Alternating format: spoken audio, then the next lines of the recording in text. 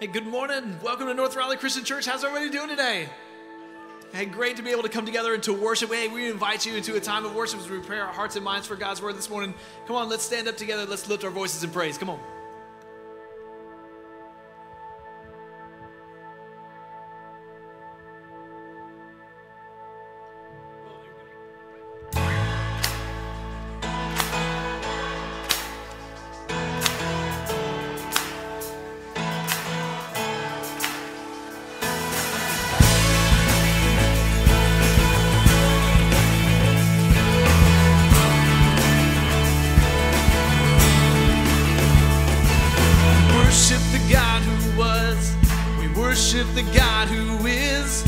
Worship the God who evermore will be. He opened the prison doors. He parted the raging sea. My God, He holds the victory. There's joy in the house of the Lord. There's joy in the house of the Lord today.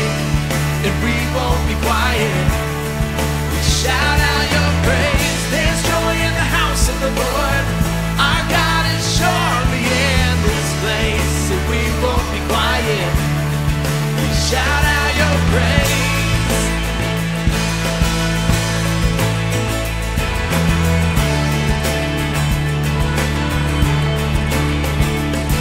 We sing to the God who heals. We sing to the God who saves.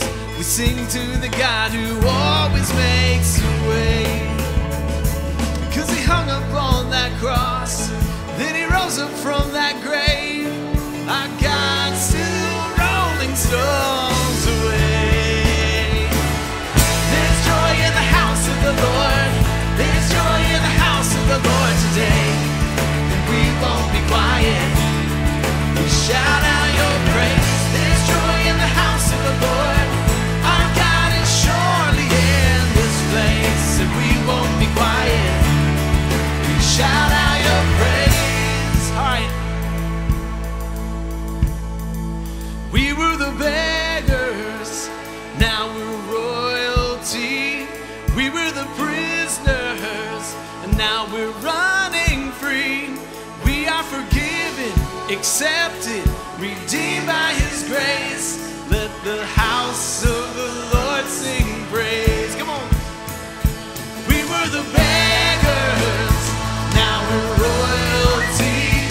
We were the prisoners, now we're running free. We are forgiven, accepted, redeemed by His grace.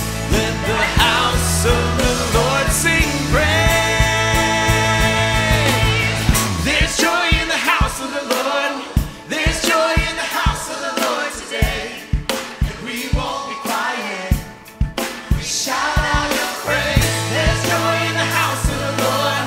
Our God is surely in this place, and we won't be quiet. We shout out your praise. There's joy in the house of the Lord.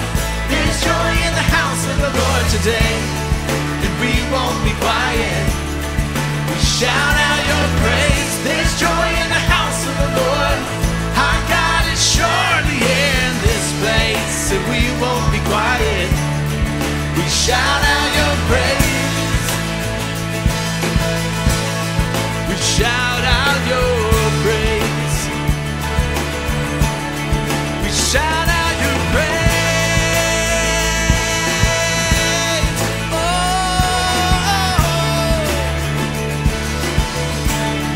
we shout out your praise.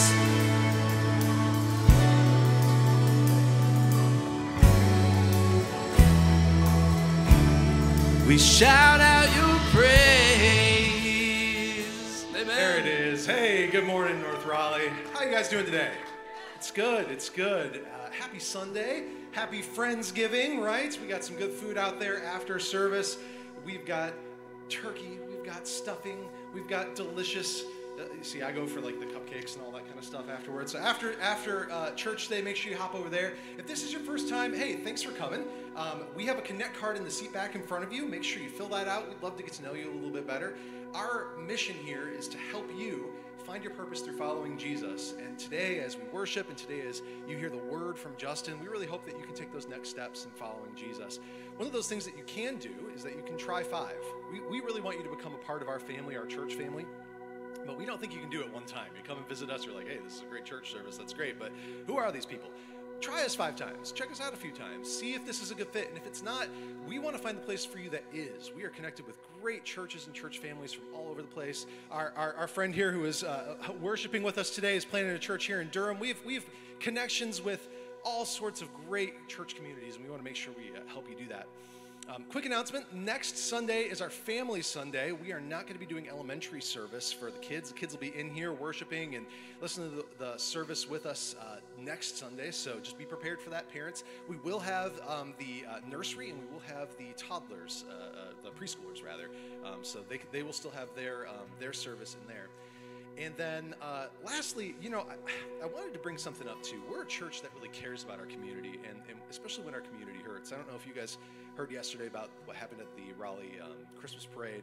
And then just a couple weeks ago, there's the tragedy at Hedingham. And, for me, I like to not think that, I'm a man, I'm not very emotional. But I heard about that, and I was folding laundry yesterday, and it got to me. Because I have a little girl about that age, and it really broke my heart, and it breaks God's heart. And I want to be a church community, and I know that we are a church community that loves his people and grieves with his people. And so, as we enter into a season of Thanksgiving, and as we enter into a season where we're going to be around family, and that might be hard for some folks, I want to make sure that you know that you have a church community here that loves you and wants to be with you. We have men and women who have Thanksgiving celebrations where if you're alone and you need to be with somebody, they have a place where you can go and just have a great time with a bunch of great people. And come talk to me if you're looking for something like that. But I also want to make sure that we're being a community that's praying for people that are hurting during those seasons. So I'm going to pray for us now as we enter into the rest of our worship today.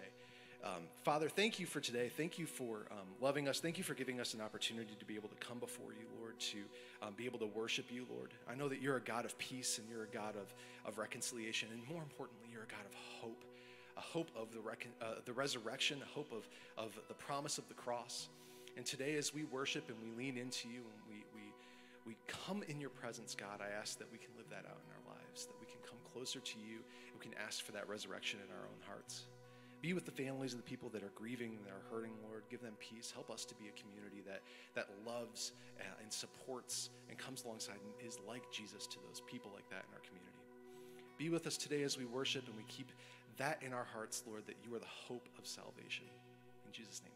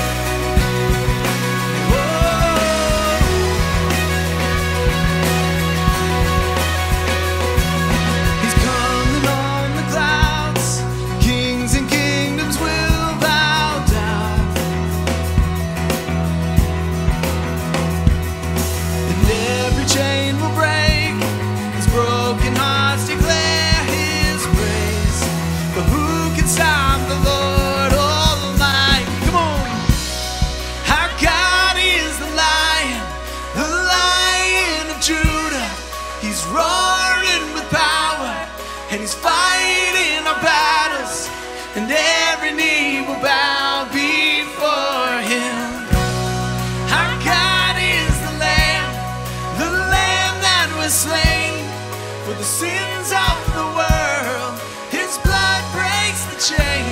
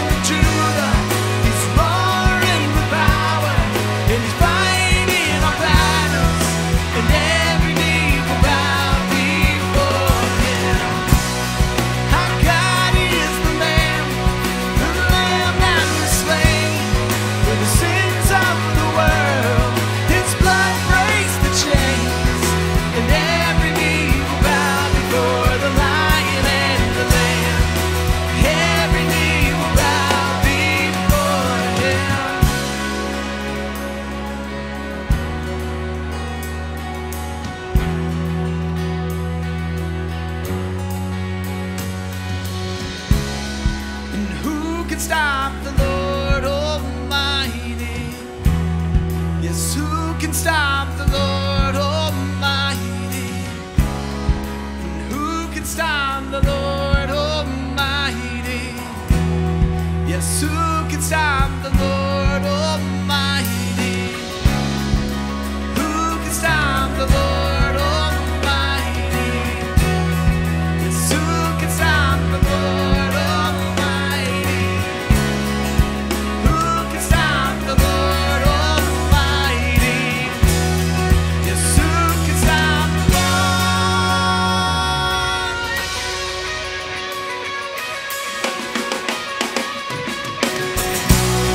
Our God is the Lion of Judah.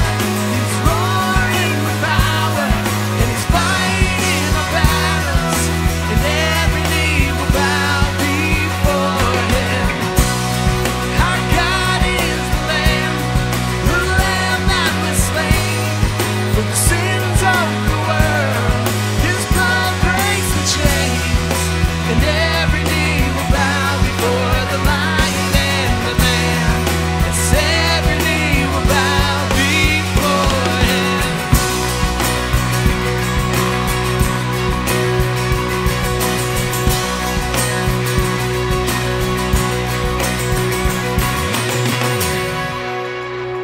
Amen.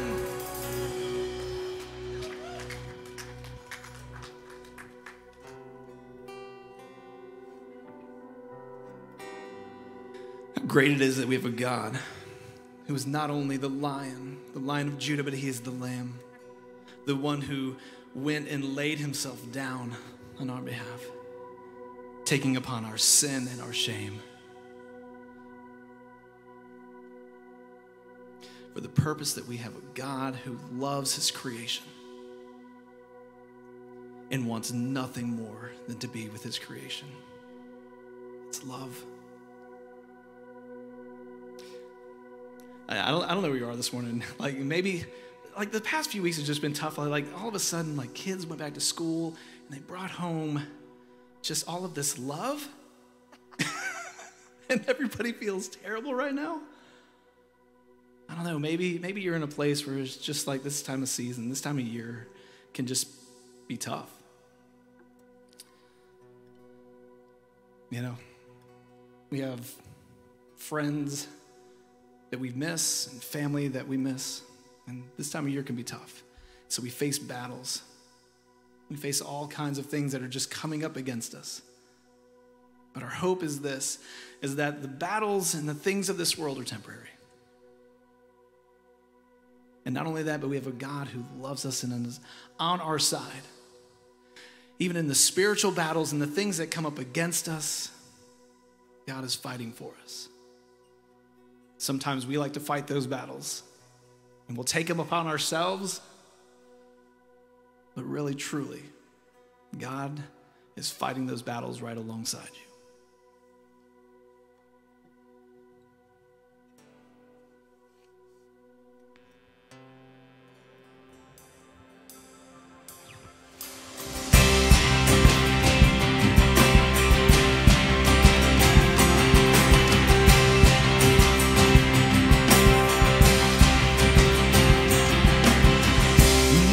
I see is the battle. You see my victory. When all I see is the mountain, you see a mountain move. And as I walk through the shadows, your love surrounds me.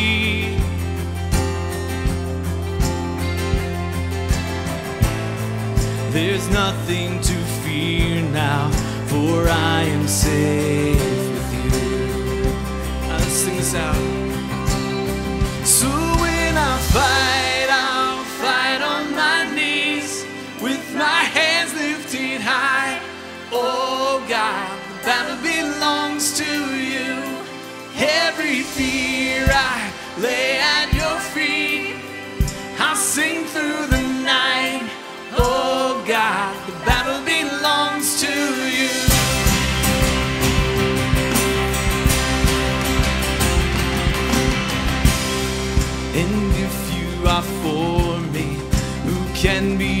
against me.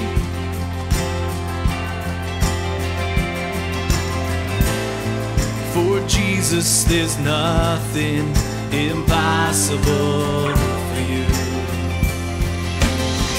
And all I see are the ashes. You see the beauty.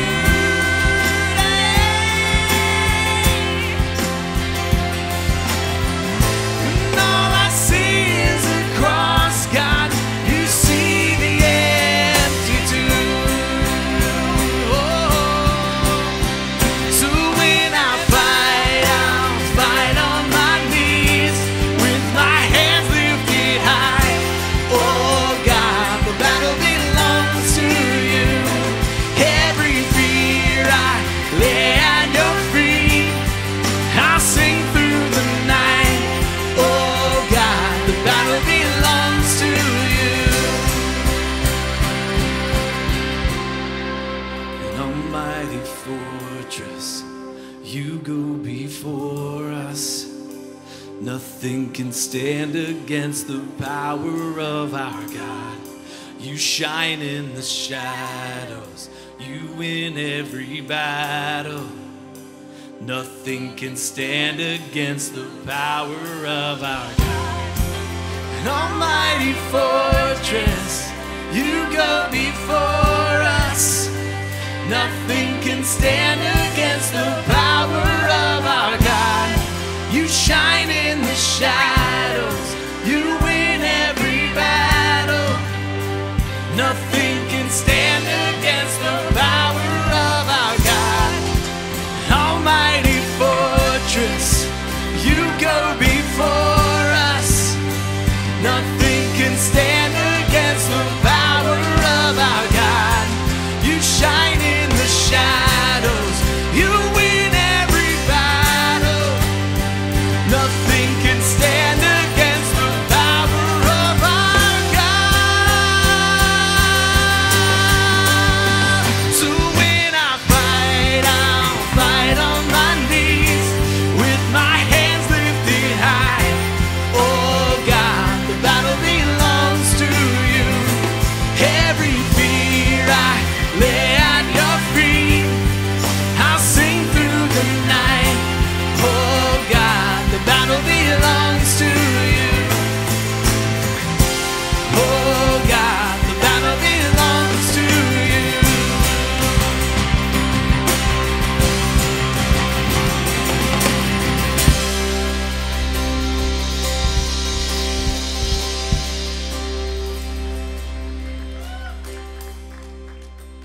So when I fight, I'll fight on my knees with my hands lifted high. Oh God, the battle belongs to you. Every fear I lay at your feet. I'll sing through the night. Oh God, the battle belongs to you. Heavenly Father, thank you for going before us.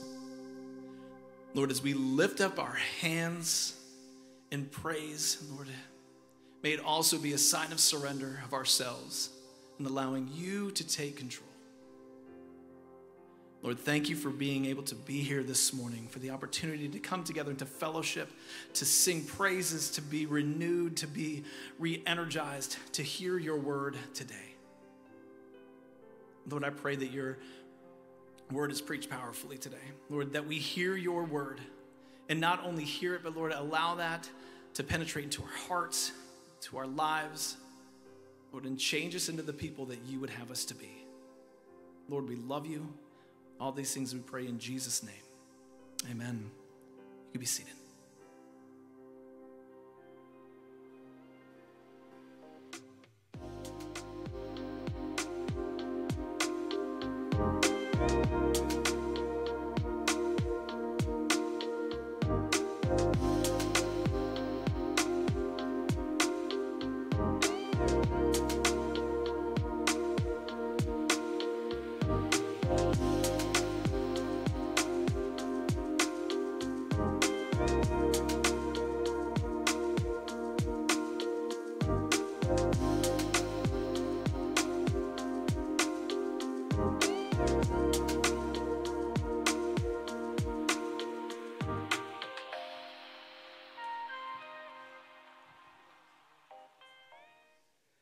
Well, good morning, everyone. How we doing?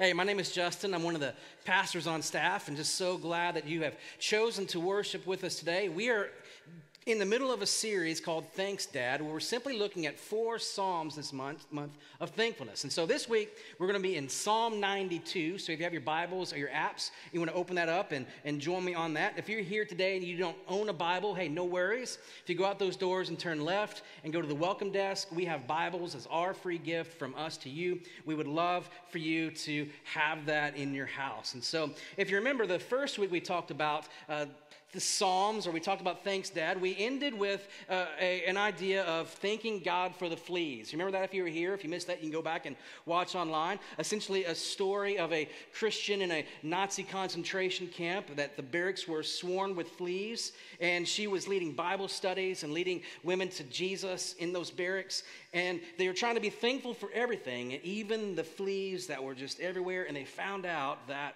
the fleas were the reason that the guards would not come into the barracks to stop the study of God's word and the leading people to Jesus. And so we learned that even there might be things in our lives that are bad, that are rotten, that are hard, we can still be thankful for those things because God is still working. And last week we talked about standing before the gods, as David, he wrote in one of these Psalms, King David, standing before the gods and praising the true God. And for us, we stand before the gods of our culture, the gods of our wants, the gods of our pride, and we still worship God no matter what. Remember, we talked about what keeps us from developing a posture of thankfulness are the things that we want and the things that we have done, and we don't have to worry about those things anymore. Now, I want to start with something kind of serious, because I realize that in this room today, we have some sickos. In this room, there's people who can't control themselves right now, and you know who you are. You're the people who started decorating for Christmas before Thanksgiving.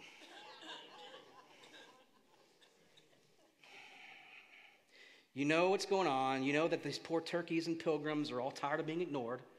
They need their time too, and they're just getting passed over and over. Meanwhile, Rudolph is over there with his stupid red nose, and he's all excited because he gets more time, and I get that, but I'm going to play along this year.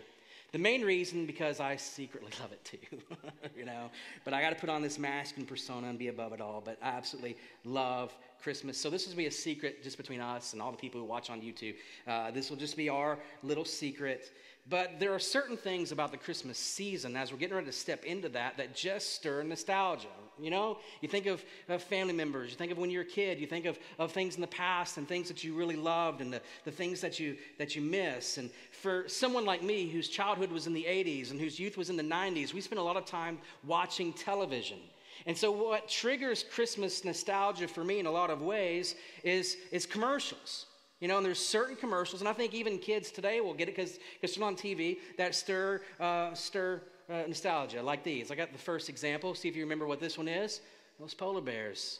Nothing says Merry Christmas like vicious animals that will eat your face drinking a Coke, right? So, Merry Christmas. The polar bears come out. It's getting to be time. And then there's this next one. I love this one. This is my favorite. The Hershey Kisses that ring, we wish you Merry Christmas. And that last little bell gets so excited. It's like, ding, and it's like, right? It's just like makes you feel all warm. So y'all with me on these two? Yeah. All right, what about this next one? Oh, the Clydesdale horses.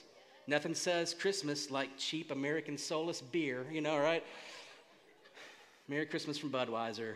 Here's terrible beverage, right? But one that always stuck out to me because of just the picture is this next one. Cheap Mexican beer, right? It's Corona. And the reason why is because I am a person who despises all things cold. I hate winter. And so when I see that commercial and I'm like, man, I want to be under the palm trees. I don't care about what they're at. I love this commercial. And when the palm tree lights up, it's just great. But also, these palm trees always reminded me of something that we're going to talk about today. We're going to talk about Psalm 92, and the palm tree plays a pretty significant role in telling of this story. And I love how these commercials make us all feel like okay, I remember things. But for the Jewish people, the palm trees actually meant something amazing, and specifically the date palm. I've seen it was seen as one of the greatest gifts of God was the date palm. It was seen as something that was so important and part of this creation. Its image was carved all over. It was in doors and doorposts. The date palm was even carved into the walls of the temple. It was one of the most valuable symbols and the most visible symbols of the Garden of Eden. It symbolized, God's provision. It was one of the most visible signals or signs pointed back to what God is doing in the people of Israel's lives and how he has provided for them. And it was something that was absolutely amazing. It even took them all the way back to the Garden of Eden and to life here on earth. And even when John was talking of Revelation, when he was either taken up or not, or he was given a vision of what heaven's going to look, he talked about the palm tree being next to the crystal clear waters of heaven. Archaeologists also tell us that the palm tree had a lot of meaning in other cultures as well. To the Egyptians, to the Babylonians, to the Greeks, to the Romans. It was mystical and it was special. Ancient Egyptian coffins have been discovered and has palm trees carved into them to provide for them and what they believed was the afterlife and what was going to happen. Of course, on Palm Sunday plays a prominent role with Jesus and how palm branches were waved and laid on the ground before him. And into the usefulness aspect of it, a date palm will produce over 300 pounds of dates per year. It provided shelter. It provided status. It provided money and income. The African oil palms are the highest yielding oil producing plant in the world. Palm trees were valuable. And we're going to come back to this palm tree stuff a little bit later, okay? Or as we say in the business world, we're going to circle back to that. Anyone hate that conversation? We're going to circle back to that. Well, we're going to circle back to it in just a few minutes because the palm trees, and specifically in Psalm 92, it's powerful. And so the author and the occasion of Psalm 92, we don't know. We don't know who wrote it. We don't know what was going on or as far as the context or exactly when it was written. But the central thought of Psalm 92 is simply this. No matter what, God is on his throne. And I think that's important for us to think about and to teach through and to implement into our lives that no matter what this world comes up with, no matter what happens in our life, God is still on his throne. And maybe someone needs to hear that today. I know I certainly do. And there are days when it's like, man, if we're honest, we're not so sure if God's still on his throne. Or is that just me? Anybody in here with me? All right, come on, talk to me. Yeah. All right. Verse 1 of Psalm 92, it starts with this. It simply says, "It is good to give thanks to the Lord, to sing praises to your name, O Most High." It is good to give thanks to the Lord. It's good because giving thanks is appropriate. It's good because thanks to our Redeemer is refreshing and it is fitting. It is good because giving thanks to the one who blesses us and delivers us is right. It is good because giving thanks to God does us great benefit as it helps us grow closer to him and it helps us to find peace of his provision. It is good because we grow from our outpouring as we continually give thanks to God. You see, part of giving thanks to God is also, praying and having conversations, but it's also included with singing. Like today, we purposely picked joy-filled songs today. I mean, did you enjoy the joy-filled songs?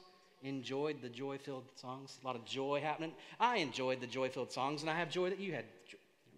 Right?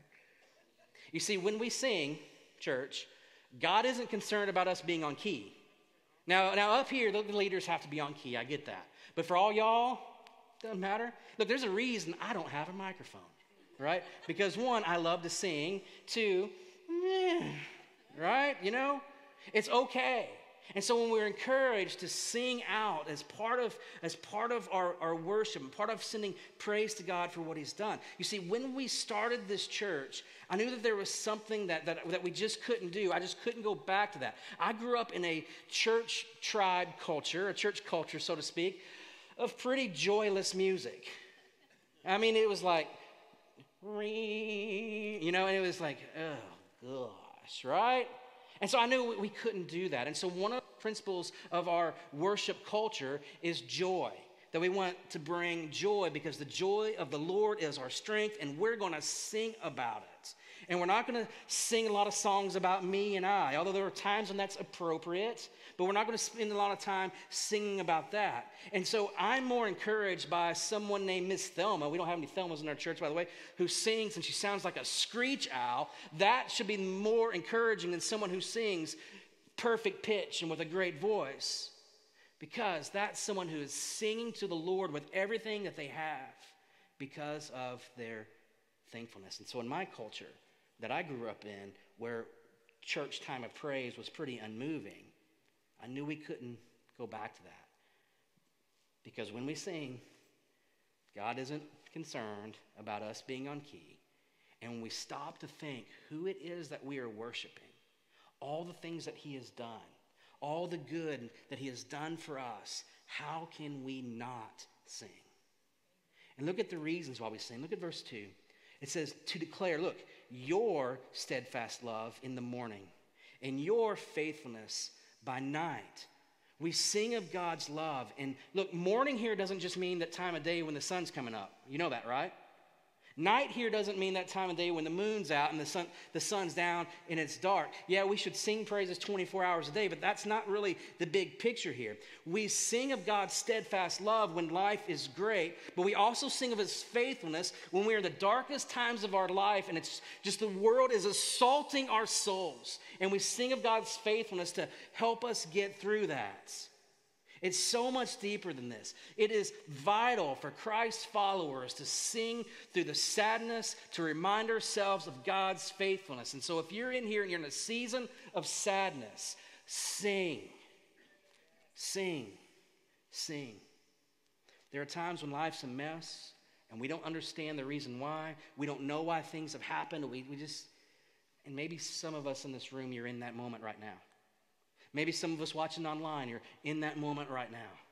And you're just not so sure what's going to come and what's next. You didn't want to go through a divorce. You didn't want to get sick. You didn't want for them to die. You didn't ask for mental struggles. You didn't mean to make a mistake. But here we find ourselves again and again in this time of darkness and difficulty, and we're just sitting in it. You see, we sing in the mornings of life because we believe it, and we sing to God in the darkness of life because we want to.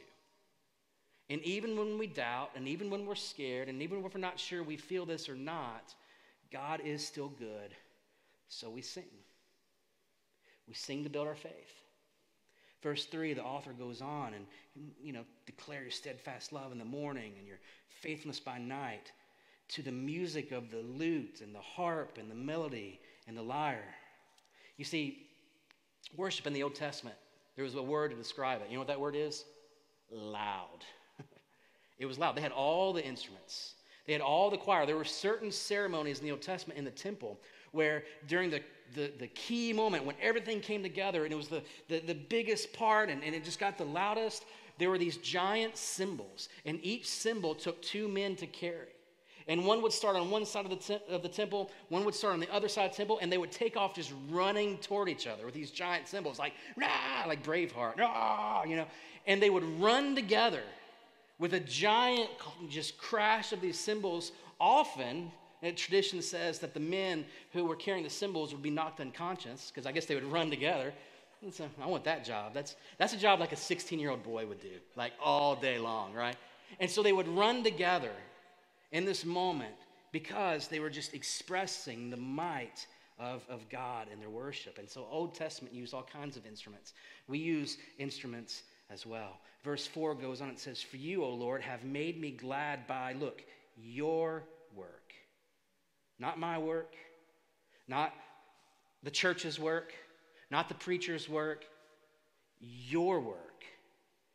At the works of your hands, I sing my joy. You see, some of us struggle to feel good about ourselves at times. Look, summer's over, it's hoodie season, that helps a little, right? So often we get it backwards. So often we sing songs of worship, and the subject matter seems to be us more than it seems to be God, right? And like I said, there are times when that's okay. Certainly psalms are written from that and from that standpoint. But we're singing of God's great work, not about what we do. Verse 2 spoke of God's faithfulness by night and his love in the morning. You see, the acts of God are not to be separated from his nature. The things that God does for us, that's who he is. The way he treats us and the way he loves us and the way he cares for us, that's simply who he is. And so we can be thankful for all of that. And we can stand strong and we can live. But part of living life is simply realizing that sometimes life is hard. Often life is hard. And we know these things are coming. And when we know that these things are coming and it's going to be like this, we can understand that we can keep our thankfulness and we can learn to sing through any of the doubts that we may have. Our singing for joy doesn't have anything to do with us, but how great that he is. So the next few verses, the psalmist, he makes this switch where he talks about mankind for a second, and it gets a little rough. Verse 5, it says, "How great are your works, O Lord. Your thoughts are very deep." Can I be honest and real for a second, just out there? Sometimes I get frustrated with God. Am I the only one? No. All right. I look at life. I'm like, I wouldn't make it this way. I look at the things that are going, I wouldn't have done that. I look at things, people making decisions and doing things that are just destroying their life, even though it feels like it's the best thing and the most exciting, most fun thing ever. But you see that their futures are getting wrecked. And I'm like, God, I wouldn't have made it that hard.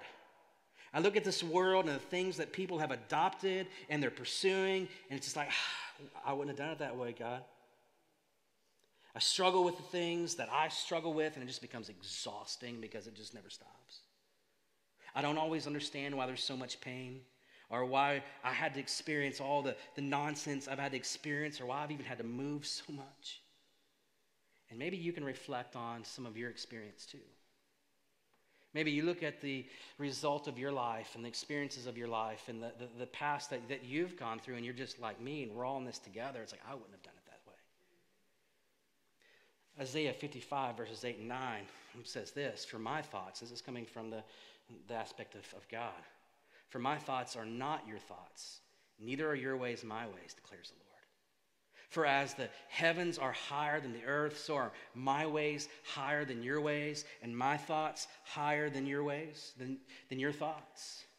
Paul in the New Testament, the Apostle Paul, he wrote this in 1 Corinthians 1:25. It says, "For the foolishness of God is wiser than men, and the weakness of God is stronger than men." And we read these verses and we're reminded again and again, we're not God. We don't get to make the call.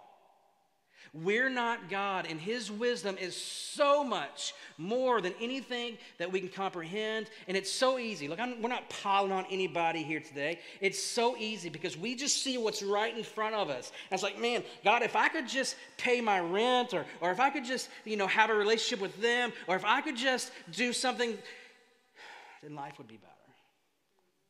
And we feel this over and over, and God's saying, but you don't see the big picture like I do.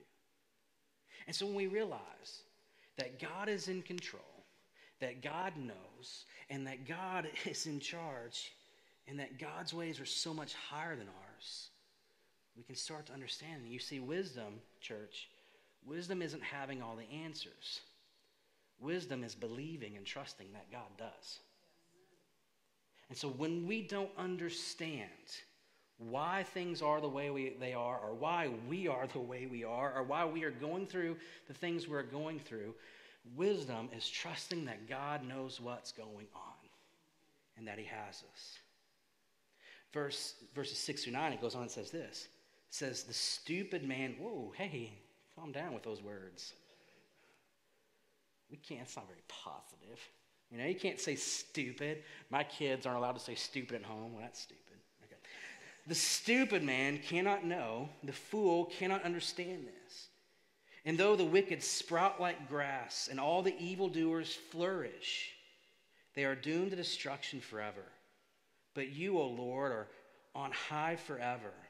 For behold your enemies, O Lord, for behold your enemies shall perish, and all evildoers shall be scattered. You know, at times, we can be really stupid. Am I up here alone? Anybody with me? Amen. All right. At times we can make, I was writing this message and I was like, okay, what's the dumbest thing I've ever done? And I was like, gosh, there's so many to choose from, right? You know, I was thinking, okay, what do I do? I was like 13 and we went to my neighbor's house and we stole like 100 12-gauge shotgun shells and we cut them open and we got the powder out and we tried to make a homemade hand grenade out of all of that. Terrible idea, kind of worked, was kind of cool, can't lie. You know, I mean, so you have that. You know, I was thinking, okay, I've done that. That was pretty dumb. Or when I was 15, a sophomore in high school, my algebra teacher was droning on and on about something I couldn't get. And then she started talking about the college she went to, and I raised my hand and said, there's no way you went to college because no one with a college degree is that dumb. You know, I've been smarter. Or living in Fort Wayne, Indiana, and wanted to see if I could go 150 miles an hour on a motorcycle. I got to 152, allegedly. You know, pretty dumb stuff. I've done stupid things. I've treated people poorly. I've made the wrong call. I've said words I shouldn't say. If I asked you to raise your hand, 100% of us do the same, right? So you see what's going on here. We're all in this same boat. We're all in the same boat with this God who is great, with this God who is amazing, and this God who loves us. And so we've all done things, and some of us have done things that we hope no one ever finds out about because they're so much worse than talking back to a teacher or speeding down the interstate on our motorcycle, allegedly. What about being so ignorant that we can't see how our actions are affecting other people? What about being so ignorant that we can't see what we're doing to our parents? What about being so ignorant of our actions that we can't understand how it affects our kids? How about when we're disobedient to our parents and it just breaks their hearts? What about the stupidity of consuming pornography and allowing that to rewire your brain for dopamine highs, and it just keeps going over and over, and it's ruining future marriages or the marriage you're in now? Or the stupidity of ignoring the needs of our spouses? Or the stupidity of compromising God's plan and in our singleness? What about ignoring clear teachings of Scripture and accepting things that this world is pushing, an ideology that this world is pushing that is clearly against what the Word of God teaches us? And it's so easy. So even though there will be a point where Jesus returns, we're going to have to answer to all of this. And we're going to have to answer this. And I think our biggest struggle of this time period is we value our own thoughts and our own feelings way more than we value the Word of God. You know, that offends me, that makes me feel bad. I don't like the way that makes me, I don't know about that. Well, God's saying, look, these are my ways, and they're so much higher than your ways. If you trust me, you see, when we finally believe and trust that God's wisdom is far greater than our wisdom, we will learn to be thankful in all of our circumstances. That no matter what is happening in this world or in our lives, we can be thankful. Verses 10 and 11, it goes on, it says, but you have exalted my horn. Weird statement, I'll get there. But you have exalted my horn like that of a wild ox. You have poured over me fresh oil. My eyes have seen the downfall of my enemies, and my ears have heard the doom of all my evil assailants. Now, we don't know the historical context of this song, but clearly it wasn't a great time, or it wasn't a great season for a while for whoever wrote this, but it turned out okay. In verse 10, the author said, you exalted my horn. The horn of an ox was a symbol of strength, was a symbol of protection, and a symbol of power. And so when life was falling apart, God, for this writer, gave him strength to endure. He said, you poured fresh oil over me. You gave me refreshment, a fresh anointing. And from this crazy, awful season of life that I'm in, you made it work and you made it better. And verse 11 said, you destroyed my enemies and you brought doom to the evil people around me. And we think if God could just bring the downfall to my boss, it would be great. That's not really for us. But you know what it is for? It's for our real enemy, which is sin. It's for the things in our lives that we struggle with. Because what God will do, through the power of his Holy Spirit and through his word, he's going to destroy the strongholds and the enemies in our lives. And our strongholds and enemies are not other people. They're not. I know the girl in algebra talked about you behind your back. I know you have a coworker you just can't stand. Thanksgiving is coming up and you're going to have that political conversation. Those aren't your enemies. Sin, church, is your enemy. Gossip is your enemy. Now, I'm not talking about gossip of other people. Do I need to dial this in a little bit closer? I'm talking about our gossip is our enemy. Our slander is our enemy. Our lust is our enemy. Our desires, our lying, our greed, sex out of marriage, pornography, whatever it may be, those are our enemies that we need God to help us slay out of our lives because they're destroying us. Those are the things that Jesus will help end. And through his blood, if we choose to faithfully submit to him, his blood covers and there's forgiveness. You see, there is no sin in this room that cannot be forgiven by God. And there is no sin in this room that cannot be defeated with his help. And so whatever it is that you might be struggling with, let's let it go today. Because you can beat it with God's help. That's what he does. And so because of that, church, we have a whole lot of things to be thankful for. Amen? A whole lot of things. Look at verse 12 through 15. And here we come back to the palm tree. Don't picture the Corona one, just a regular one, right? The righteous flourish like the palm tree and grow like a cedar in Lebanon. They are planted in the house of the Lord. They flourish in the courts of our God. They still bear fruit in old age. They are ever full of sap and green. To declare that the Lord is upright, he is my rock, and there is no unrighteousness in him. You see, palm trees are a really interesting part of God's creation. Other plants can't withstand the harsh environments of the desert. Palm trees are like, this is my home. I like it here. Palm tree, other plants wither and die. The simoon, the hot wind comes and withers plants. Palm trees are like, it's fine. They love it. They absolutely love the harsh parts of life. It provides food, it provides shelter, it provides comforts. A single date palm can provide for 1 year all the needs of a Jewish man, a Jewish woman, or a Jewish child. God gave us this tree to provide. We're to be like a palm tree. Do you see where I'm going with this? We're in a very harsh environment, amen? We're called to flourish. We're in a very harsh environment, amen?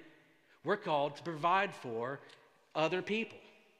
We're in a very harsh environment, and other things are withering and dying, and it seems like they're sprouting and it's going okay, but it's not. And we're called to flourish in this, and we do, and we will, because of who God is and how God made us and how Jesus grows us. We are called to flourish in a difficult world, Christians. We're called to flourish. So who's ready? I know it's hard. I know it makes us look weird. I get it. We look weird, fine. I know we're outcasts. We're called to flourish in our schools. We're called to flourish in our jobs. We're called to flourish before our unbelieving spouse, our unbelieving parents, our unbelieving kids. We're supposed to flourish everywhere because we have what provides and what sustains, and that's Jesus. And I know it's hard.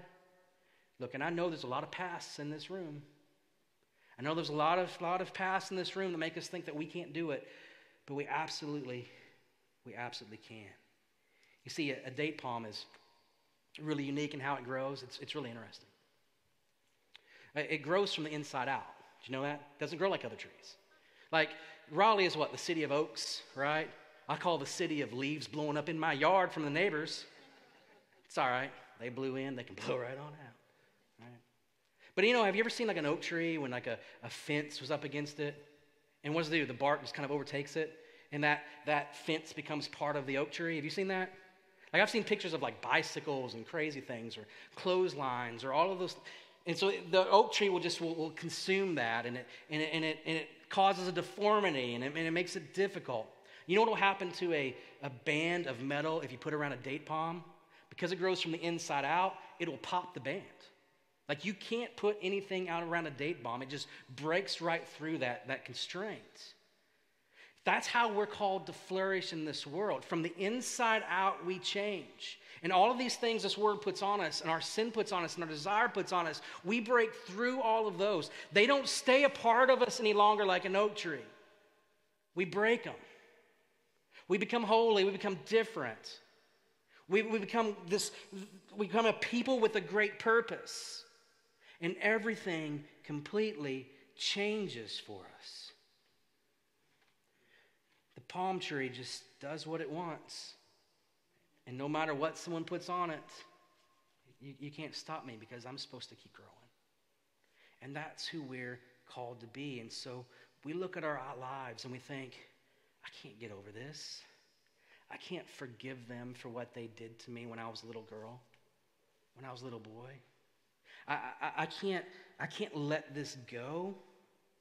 I'll never be able to live without this sin that I'm doing. I can't get rid of that. It's just I can't get away from that. I just can't. When we do that, we're being like an oak tree and just absorbing the things that this world throws at it. I don't know when you didn't ask to be abused when you were 10 years old. I know that. But it doesn't have to make you someone you don't want to be. Because we're called to flourish like the palm tree. And those bands that this world puts on us, we just break right on out of. The sin, that so easily grabs us and snares us, we don't have to stay in that. Even though it doesn't feel like we can break it, we don't have to stay there because we can grow and break through that. You see, when it comes to following Jesus, sometimes we get it backwards. Following Jesus, it's like this. It's not change and then you can come to Jesus. It's come to Jesus, then you will change. So wherever we find ourselves, wherever our friends or our family find themselves, come to Jesus first. Then we're going to work on the rest. And I promise you, you will flourish and grow like one of these date palm trees, and you will break through all of those things that are holding you down. Because Jesus forgives. We don't have to walk in that sin anymore. We're going to have a time of response, and the worship team's going to come back up. And during this next part of our worship service, I just simply want to ask you to consider a few things. If you're here today and you've never said yes to following Jesus, you've never submitted to being baptized into Jesus, why not today? Why not today? We have 2 lamps on either side of the stage, and around those lamps, there'll be some of our prayer team, and these are awesome people. And I tell you, not only are these awesome people, they're awesome people who have lived life as well.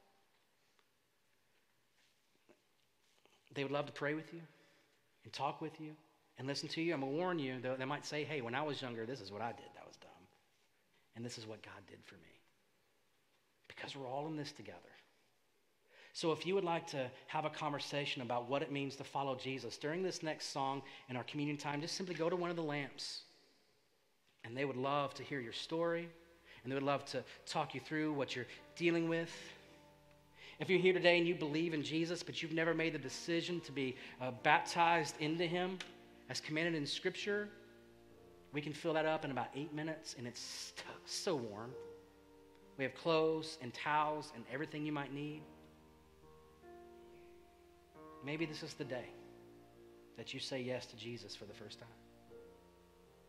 If you're here today and you're just struggling through life because you're just not making the best decisions right now, and you're not sure how you're going to get out of that, and you're not sure what's next, simply go to one of the lamps And we'd love to help you find hope for where you find yourself. Maybe it's time to confess some sin, or you just need someone to pray with you because you're sick, or someone you know is sick and you just need some help. Go to the lamps. And we can start that healing process there. On either side of the stage, there's two stations. And we take communion, take the Lord's Supper every week here at North Raleigh. And there's two cups. The bottom has the bread, the top has the juice. Be sure to grab both. Simply come up the middle aisles and go out the outside. But every week, we're told in 1 Corinthians to break bread together on the first day of every week, which is Sunday. And so every week, we want to start off our week by worshiping God and by remembering the sacrifice of Jesus. The bread representing the body of Jesus that hung on the cross, the juice representing the blood that was poured out as a payment for our sin. You don't have to do this, but what I like to do is when I come forward quietly between me and God, I just confess my sins of the week. God, I did this. Oh, I did that. I did this. And then when you get to the emblems, to the bread and to the juice, we take in remembrance of Jesus. We are reminded we are forgiven. And then let this be a jump off point for next week. I got this, God, because you got me. There's 2 boxes on those tables. If you would like to worship through giving, feel free to do that as well. You can sit and pray. You can stand and sing. Go to one of the lamps. This is your time to respond to whatever it is that God is doing in you. Lord, we love you, and we thank you. We just ask that you help us to follow you as best we can. God, we know that we are we're a broken people, but you're a whole God, and our brokenness plus you makes us whole. Lord, my prayer is that if there's someone in this room right now who doesn't know you, this is the day that journey starts. God, I pray if there's someone in this room that believes in you but have never submitted to being baptized in you, this is the day when they make that their next step. Father, I pray if there's someone in here who's just hurting because of life's decisions, that they're not afraid. They go to someone and they find where that healing begins. Lord, thank you for making us like a palm tree in this crazy world. May we live up to it. God, you are good. We love you and we trust you. It's in Jesus' name we pray. Amen.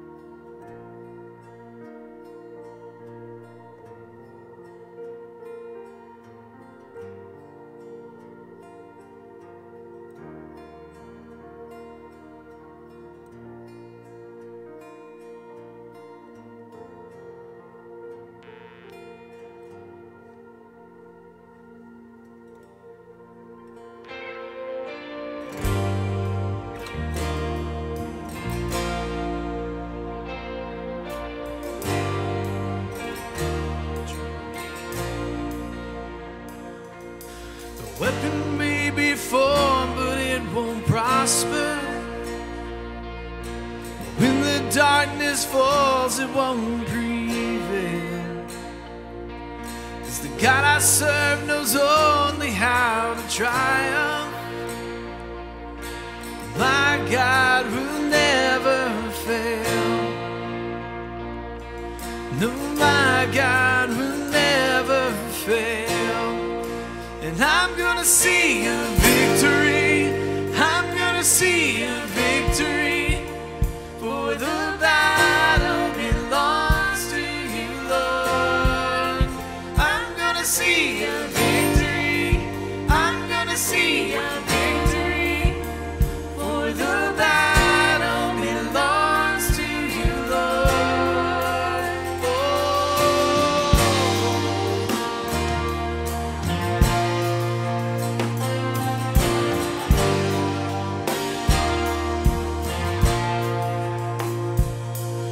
There's power in the mighty name of Jesus.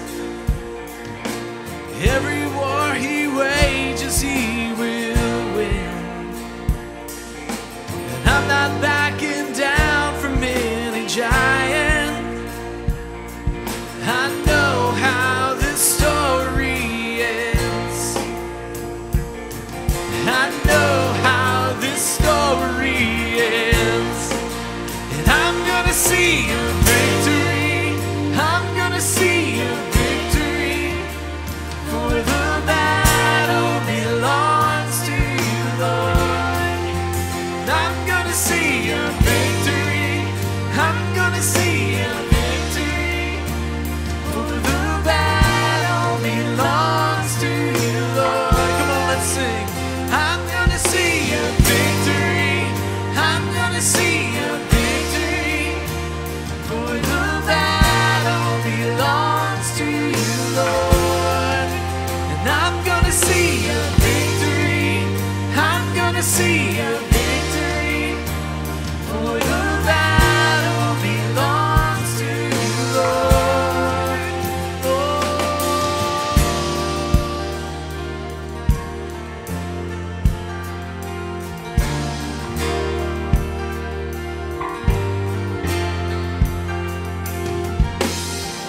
You take what the enemy meant for evil and you turn it for good. Yes, you turn it for good. You take what the enemy meant for evil and you turn it for good. Yes, you turn it for good. You take what the enemy meant for evil and you turn it for good. Yes, you turn it for good. You take what the enemy meant for evil and you turn it for good. Yes, you turn it for good. You take what the enemy meant for evil and you turn it for good. Yes, you turn it for good.